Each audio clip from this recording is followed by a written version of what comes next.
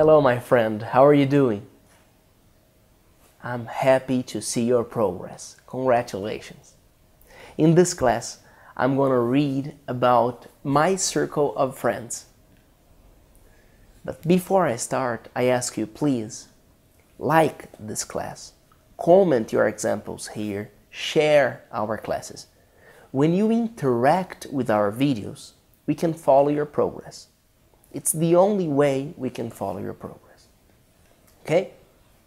Let's go. My running buddy.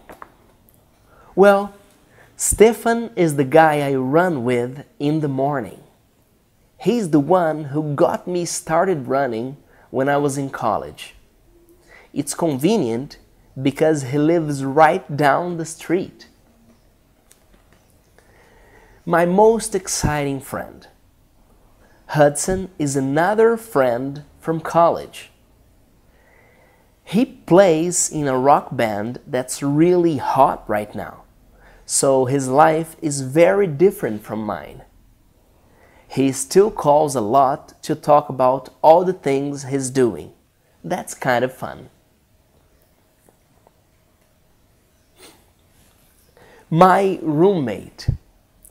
Gustavo is a guy that Hudson introduced me to.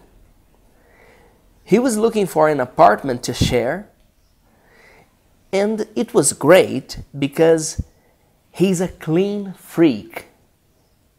I've never lived in a place that's so clean. Gustavo is very, very organized. Now, a friend from work. Nina is an interesting woman who sits across from me at work. She used to have a company that planned weddings for people. She has some funny stories to tell. A new friend.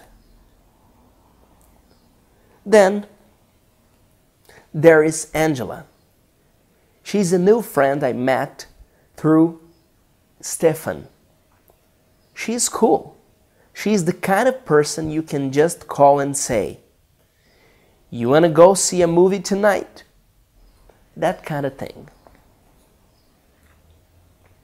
And my oldest friend. Pedro is someone I grew up with. We've been through a lot together. I can tell him just about anything.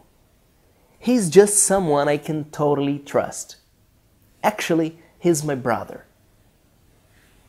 Now, I would like you to comment examples here about your best friend, about your oldest friend, and about your newest friend. Comment here using who. Okay? If you want to be VIP, go on to aprendesahora.com. Share this class with your friends. Thank you. I'm Felipe Gibi. See you next class. In this class, we're going to do an exercise using relative pronouns.